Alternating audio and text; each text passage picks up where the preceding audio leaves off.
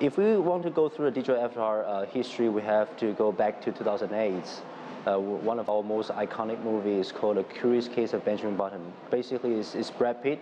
When he was born, he was like 90 or 80 years old, and then getting younger and younger and younger, right? So that movie, we won an Oscar. But not many people knows about that.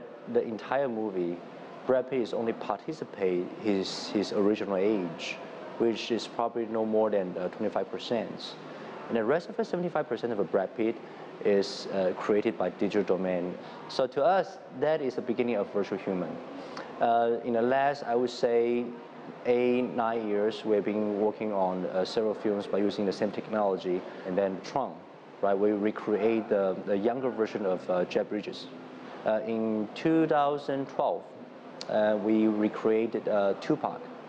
So in a Coachella festival, we made the virtual Tupac sing the new song, right? And many people are actually cry.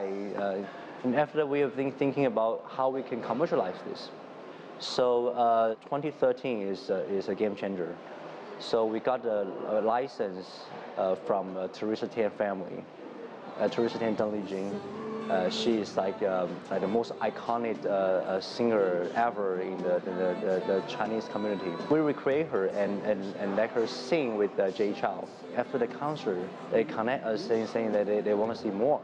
But to us, the most important thing, how we can actually use the same technology and connect it with the end consumer. What if we can connect this technology not by using a film engine, but by using gaming engine? Meaning you or anybody else can control your own digital avatar. But how do you plan to incorporate artificial intelligence? It's a $1 million question. A few weeks ago, one of the world iconic technology guy, John Lackling, is a former Facebook EVP, and he joined us last week as a board of director. He shared something with me even more.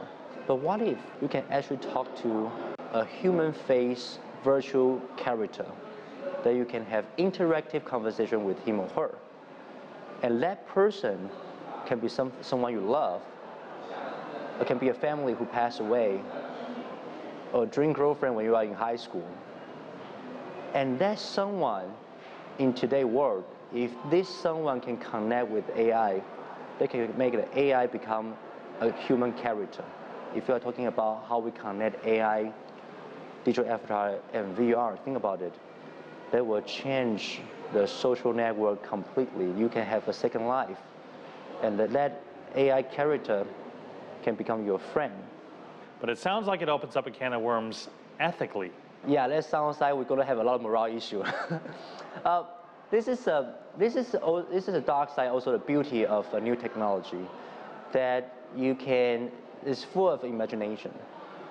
But I think one thing that, without fear, is when you see this is a path that can be your future, I think the first thing that crosses your mind is not about a moral issue, it's about how to make it work.